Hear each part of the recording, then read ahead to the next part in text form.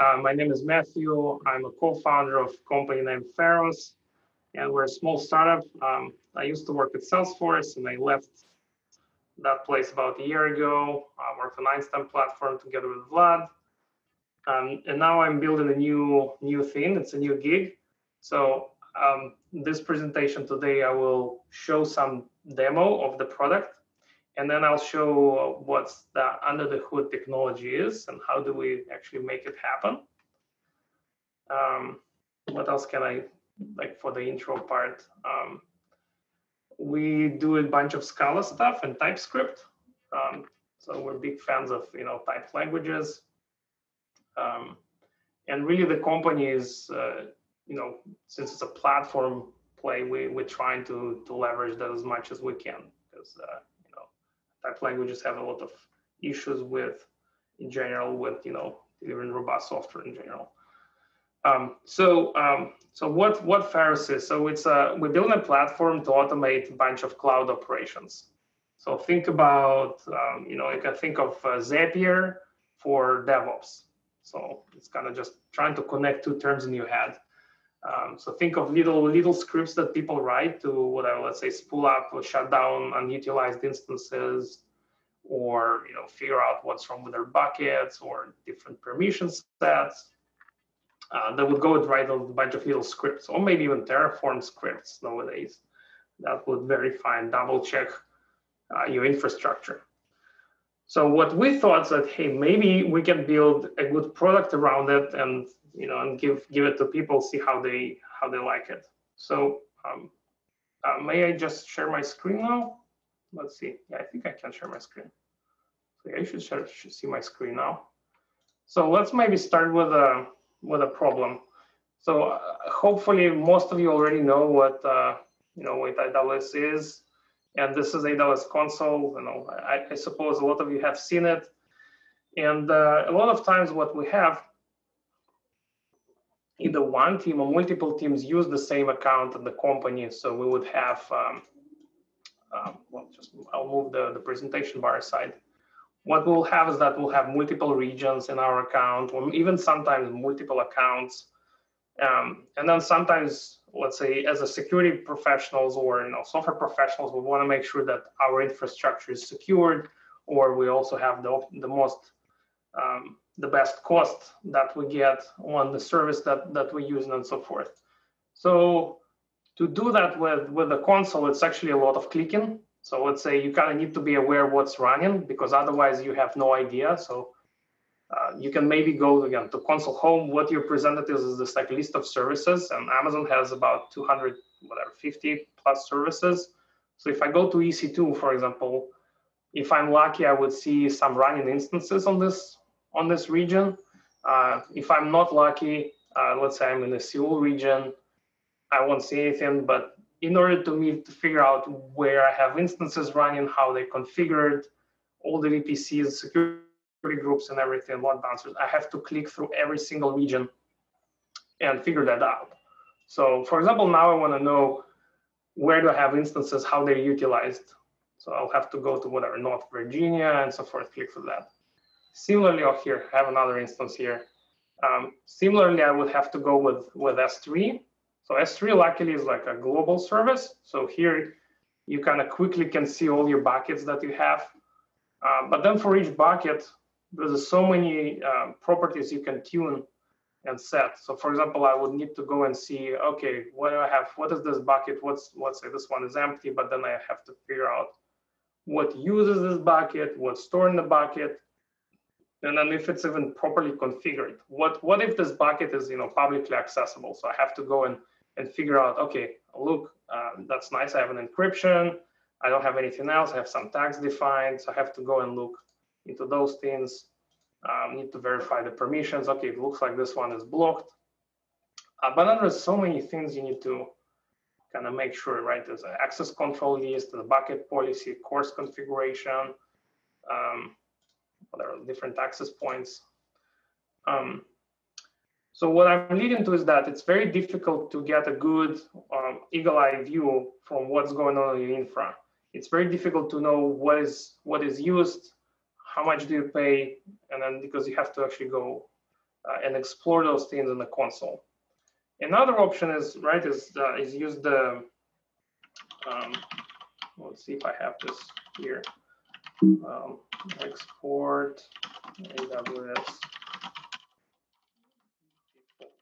profile is to use the command line. So I'm going to export my own profile, and then I have to do AWS S3 LS to get all my buckets, but it's not enough. As I mentioned, you want to figure out what's actually hidden inside the bucket. I would actually either need to write some script to do that for me. So S3 has an API, which I would need to use. So for example, in this case, okay, I have the, let's say I want to do what I want to do, encryption. So I have get bucket encryption. So I need to invoke this API for every single bucket that I have, right? And I need to also know this command, right? So this is like, okay, bucket, and then I get to something, right? I finally see, okay, it looks like it's enabled. There is some KMS master key being used. Looks good.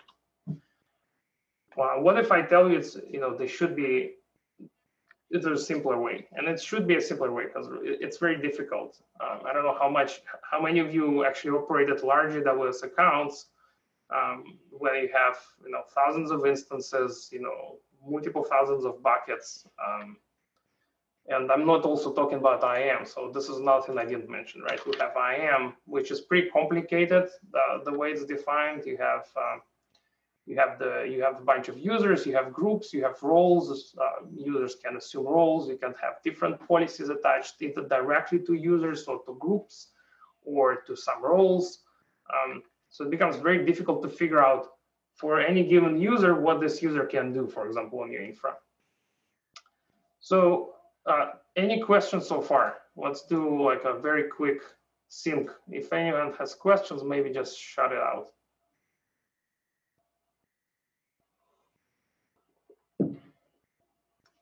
Okay, I assume no questions so far. Perfect. So let's kind of assume this is our problem statement.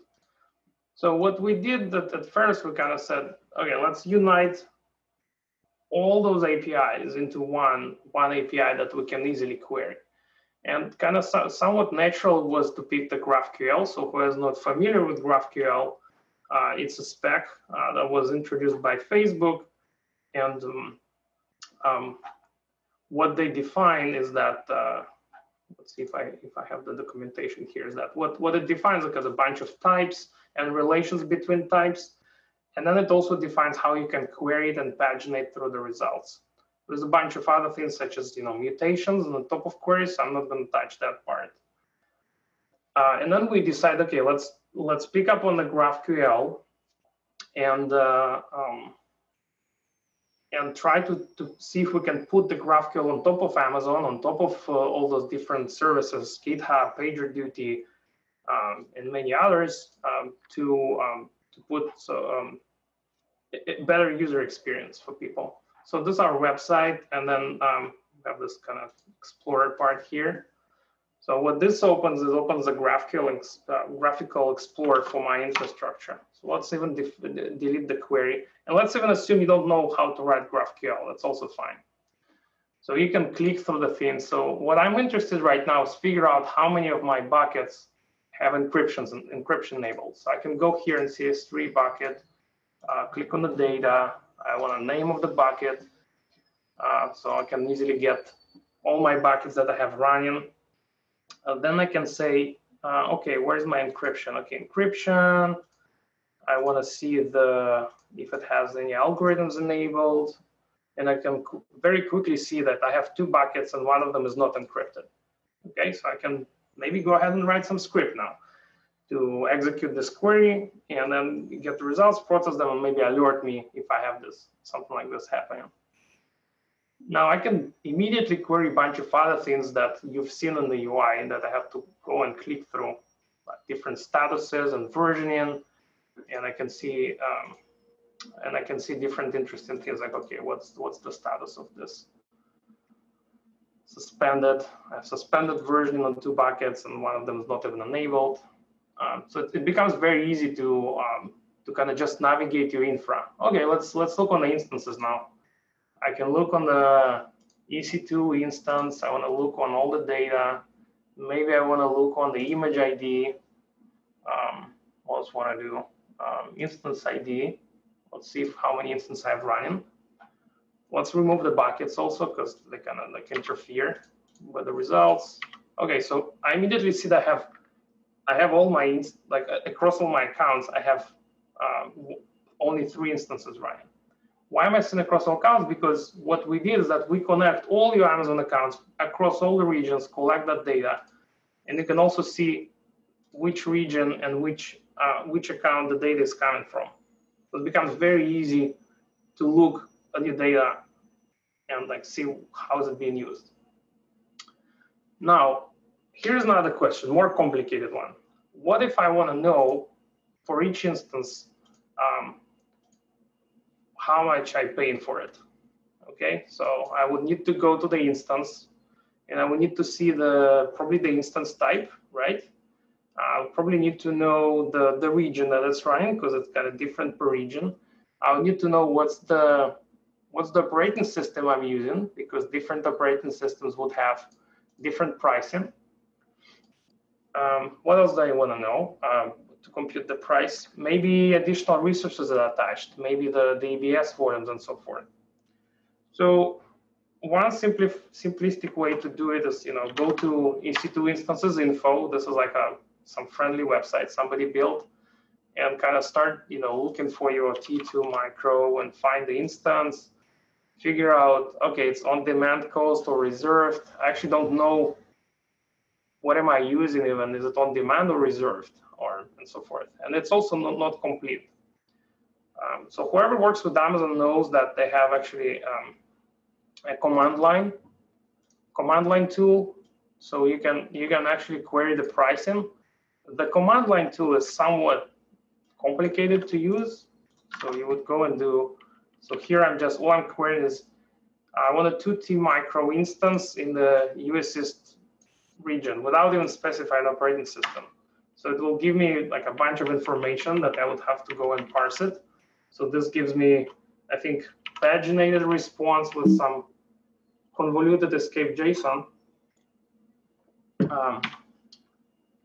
So it becomes pretty complex to compute. So what we did with Faros is that we actually pre-fetched all this data, and then we pre-joined it with all the resources that we have.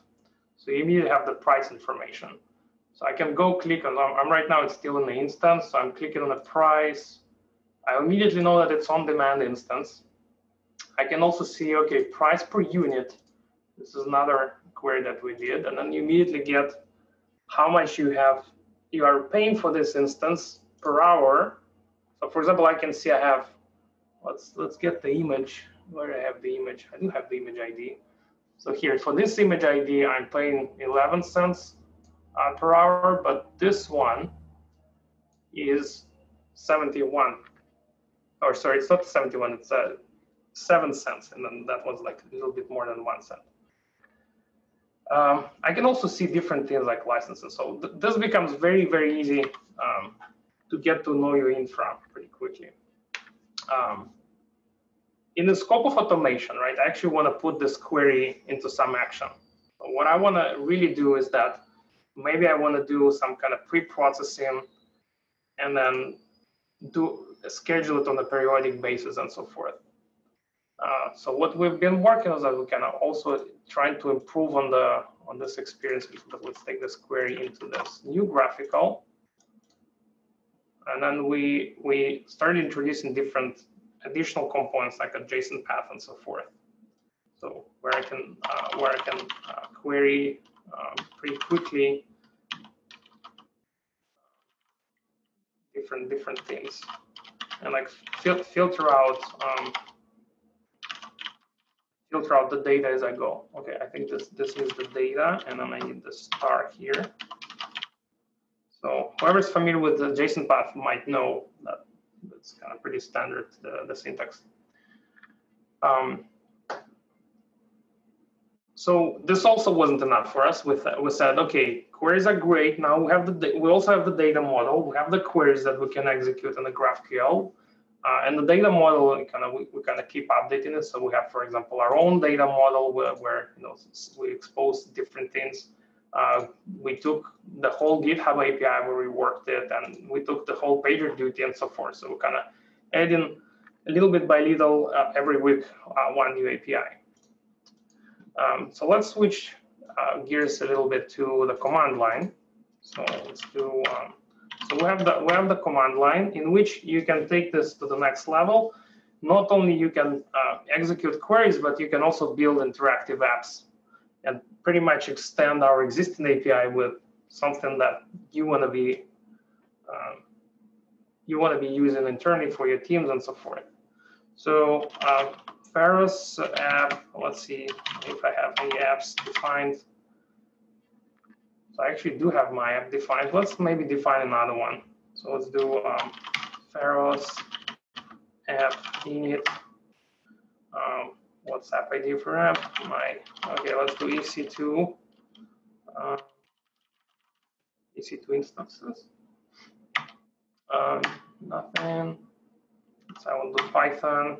Currently only the Python is supported. Then let's open an editor here. So the apps you see, this is the apps we developed, and they're all available on the GitHub. This is the app I currently added. So kind of generates a little template in which I can, this is the other app. One what I created was this one. Yeah. So what I can do, I can take the same query that I just had with the pricing, and I can pretty much paste it here. What else can I do here? Let's copy that from my other app. So this is pretty standard Python, something like this. What else I can do? Step build EC2 instances.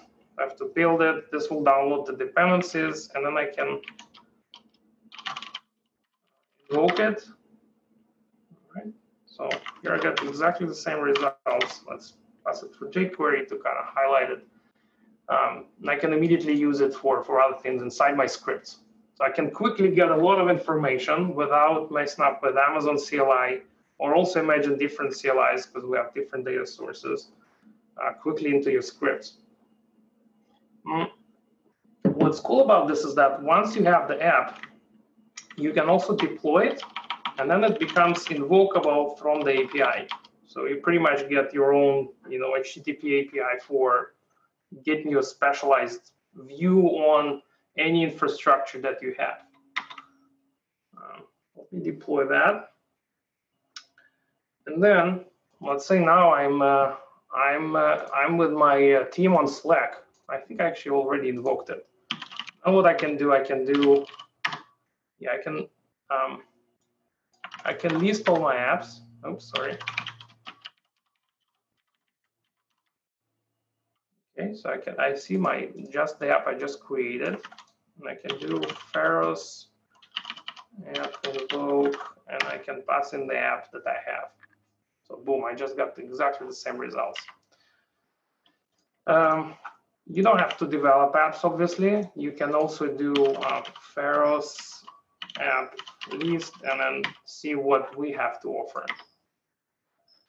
Okay, so you can look on all the apps that we've built, and we kind of keep building. And we also have community contributed apps that we already accepted. So for example, I can look on the inactive users, Faros app inactive users. Oh yeah, because it's a global app. We're still working on making this experience a bit better. It's not super obvious. Okay, so I need to pass in a param. Faros app invoke -p max days maybe 30. Okay, here we go. I have 3 inactive users on my account. So this is handy and everything. Now let's take it to the next level. and think, let's say I want to build a compliance template. I want to make sure I run all the apps across all my accounts, across all my regions, to make sure that my infrastructure is secure. So what I need to do here is that, let's see if I have this. Help. So I have this. We started building this like Uber apps that execute multiple apps simultaneously. Imagine like they just do for loop pretty much. And then they give you the report back. And if they find anything, you also see the issues, and we also give you the command that you want to execute on your infra to actually see the full details. So I can immediately say, oh, look, I have some unencrypted volumes on my account. That's not good. Let's run this. And I actually do have 3 unencrypted volumes, so I need to maybe do something with that, delete them, or maybe actually enable encryption. Okay, so this concludes my demo. Now let's see if anyone has questions, and otherwise I'll go to the second part to show how this works.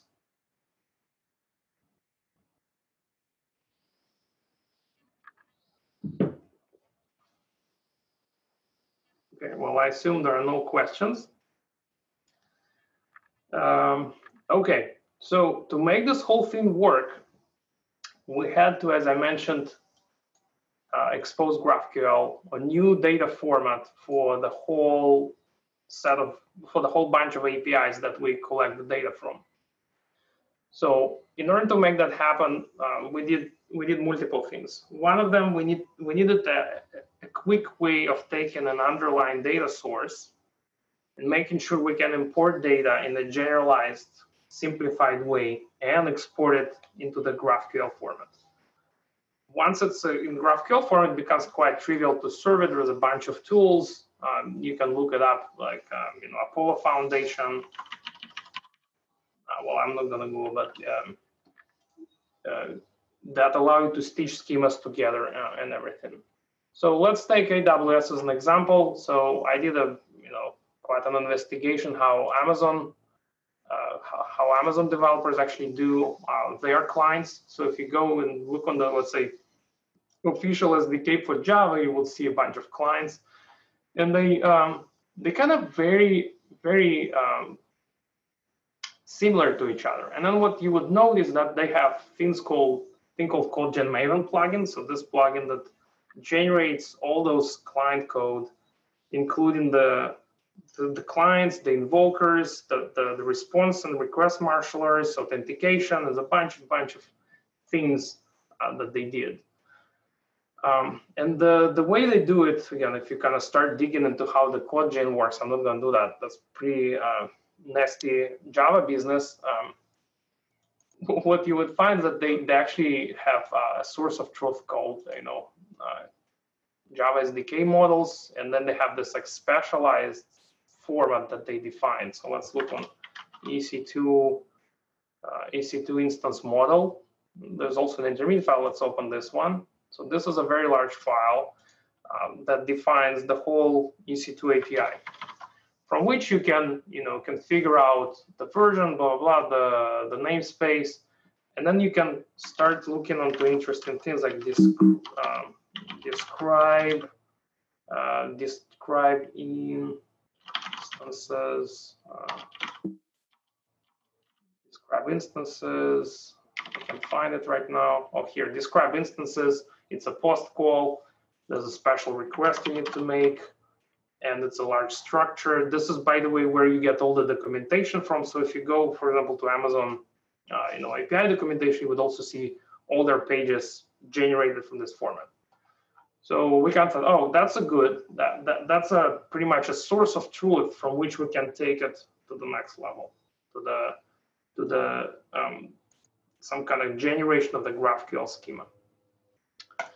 So what we wrote is that we wrote this special model parser. So this is a little parser that we did that knows to parse all AWS files. Again, it's kind of pretty classical, very small, pretty much the JSON-based parsing here. So we had to go and define all the abstract data types for the types of, for example, the model with the metadata and operations, and express all the all the fine types that they have defined in the JSON. Once we parse that, we were able to then process it and do some additional schema generation on top.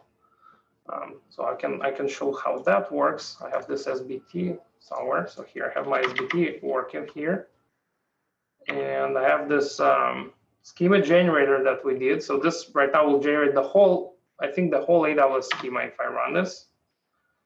And we'll take those model files and put some warnings that or debugging meta about things that are being replaced and so forth, and that will generate me this file, which isn't here, and then you can see the whole GraphQL schema that we just spoke. So in the sense that this almost everything we need, except this is just the proxy types. So if you start digging into GraphQL, again, I don't know how much knowledge you have, what you need to do is that once you expose the schema, there is also, in the backend, you need to actually define the resolvers. So this is the actual code that when you do describe EC2 instances, so you have EC2 describe, or whatever the call you do on the query level. So this is the query level. You need to actually map it to the resolver. So that resolver have to actually go and list the security groups. So for that, we had to build an AWS client that would be generic enough to execute those. So we chose HTTP4S library. It was pretty good choice in general. We were very happy with that. Built quite a good client there that allows us to invoke different methods, and the interface for it looks pretty much like this. So you kind of just do a query, you pass in your credentials, your region, endpoint prefix, operation, bunch of params, and then you get a bunch of JSON results back. Okay, so this is again next step. So we queried the results, we exposed them for GraphQL. Now there are actual relations that you need to define between the types. So if I go back to the schema, and let's say I go to the price here, on demand, AWS on demand price. So if I go into here again, AWS price, so I have the price property defined on the EC2 instance that was generated. So something needs to actually go and query it because it's not part of the regular AWS API. So to do that, we build an additional component, which we call Cloud Connector. What that utility does is that it queries a bunch of APIs in a sequence, joins the results together, and stores them in a format that GraphQL consumes, or whatever, kind of knows to expose pretty quickly. So let's see. So I generated this this whitelist. So this again a little sample. We have a much larger whitelist, in which we define the graph of API calls of different entities and how they depend on each other. So for example, when I query, let's say here, ECS, AWS ECS, I start by listing the clusters. Then for each cluster, I need to go and do the describe cluster call, and for each of the cluster information, I need to go and now fetch the services and task definitions and so forth. So the cool part is that you kind of see like a special syntax here. So another tool that we used was Ampler. I don't know how much of you are familiar with this. Ampler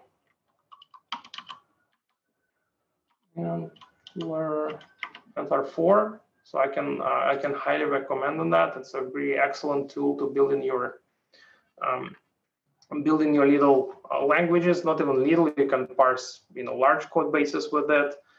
Despite the fact that it's been in Java, there is a bunch of tooling you can have.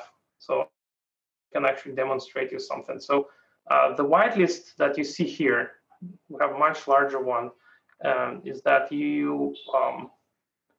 we parse it with this dial, so this grammar. So the grammar is very compact. And then if whoever is using IntelliJ, I find it very satisfying that IntelliJ has so many plugins. And one of those plugins actually allows me to run grammars. So this is actually a relation one. Let's do entity source. So what I'm running against now, I'm parsing this whitelist that I showed you. It shows me the whole parse tree, the syntax tree, and on the right I can have this visual debugger.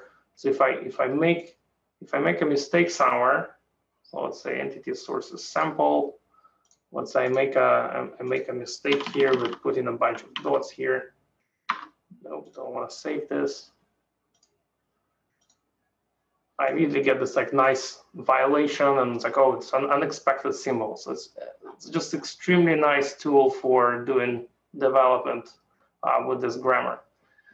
SBT has a nice plugin also. So once you have defined grammar, SBT would go ahead and there's Antler plugin for it that generates all the classes that you need. So this is a plugin we're using. There's all the classes you need to actually access the results of the grammar and parse it into your code. Very easy to use, also kind of recommended. So once we have the grammar, this gives us basically the view now of all the sources that we want to be querying. So once we store them, now we need to connect between the data. So this is where we define the next set of grammar, which was the entity relations, in which we define what are the connections we're making between different entities. So I'm just showing again a small snippet. Let's say I want to connect the instance to a volume, and I connect it through the attachment. So I'm doing this basically connect one-to-many, the relations one-to-many between the EC2 instance. I can prefix it because we can have stuff connected between GitHub and EC2 or whatever, Travis and PagerDuty. And then I'm also saying what kind of function I want to apply to compute this relation between entities. Okay. Okay, and then for GraphQL, whatever we generated, we used a couple other libraries. So we're currently using Sangria. I don't know what's the deal with Sangria. I think it's kind of getting off light a little bit, maybe not as well maintained as before, but so far it's working just fine. You can define pretty complex schemas. So we're using schema definition language that they have. There's a new library that kind of started taking off, was called Caliban. So I'm heavily considering using that next. That one has a very nice integration with a bunch of libraries. So we're currently on Cats, but it works with Monix and obviously Zio now, the rising star of the functional programming landscape, I would call it like this. And then if you're kind of not happy with using Zio, you can again interop with Cats and so forth. So this is a more proper, I guess, probably nicer way of working with GraphQL schema, because it's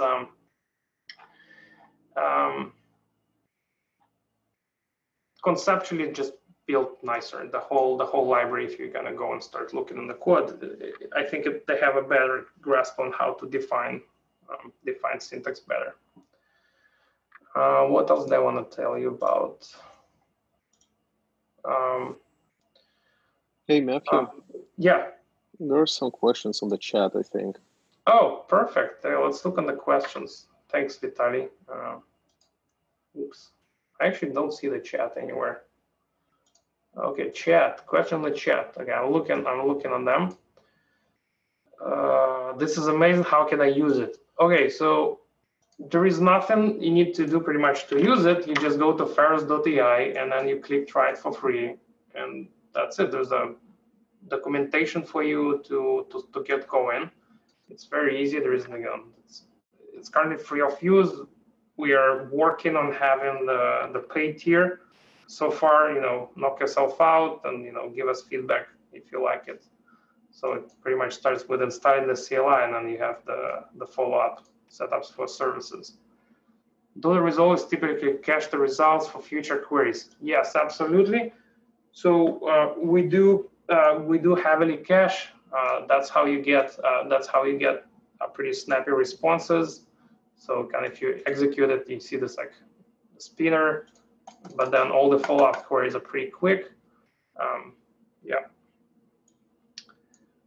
What else?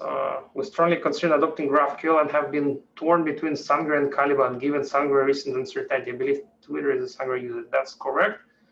Caliban is very well maintained, highly recommended. Yeah, so Solar probably is one of the maintainers of the Caliban. So yes, by the way, kudos on the library. It's a good one. So yeah, if you're starting a new project now, probably start with Caliban. Don't use Sangre. Okay, any more questions? I guess I can maybe stop sharing or. Oh, I actually wanted to mention one more library that we use. So we also expose an API, which is Open API, and there is a very nice library by Software Mill called Tapier. And what they do, they allow you to expose Open API specs for your HTTP4S or without Finatra. I'm not a big fan of their syntax and everything, but it does the job done very nicely. So if you want to do Open API, this is the way to go. It's a pretty nice library that integrates with Circe and other things. Nice. Caliban has a Tapier plugin. Okay. Okay. Any more questions? And I guess this is your time, folks. So maybe you want to discuss something.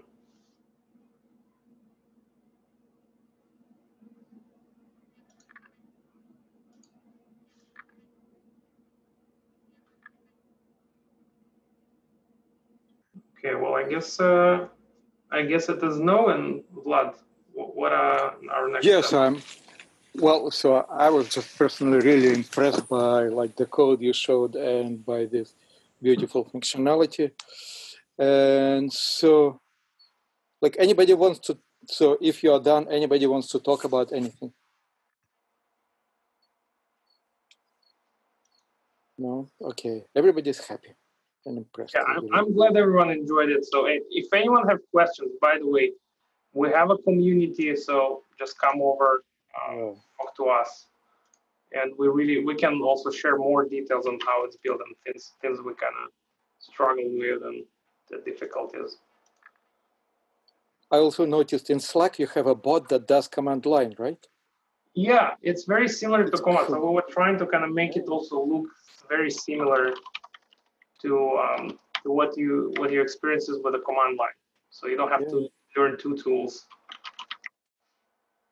Yeah, it's nice. Yeah, so I'm here and here's the Caliban library.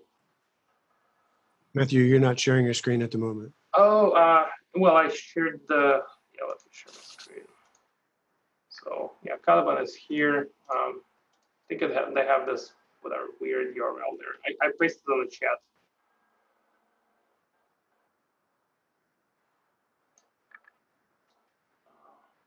Yeah, this chat button constantly escapes from me. I'm not a big fan of the Zoom UI, to be honest. I'll hear chat.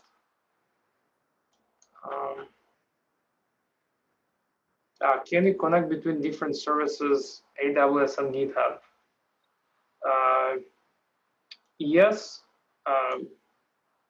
We're planning to do that. Currently, we don't have that much connections between them, but yes, this is definitely coming.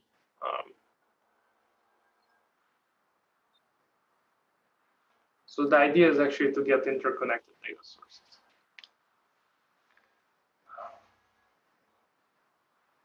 Okay, I guess thanks everyone. This is the end of my presentation. Yes, come over and chat to us. Thank you so much. Thank you. Very cool. Thanks a lot.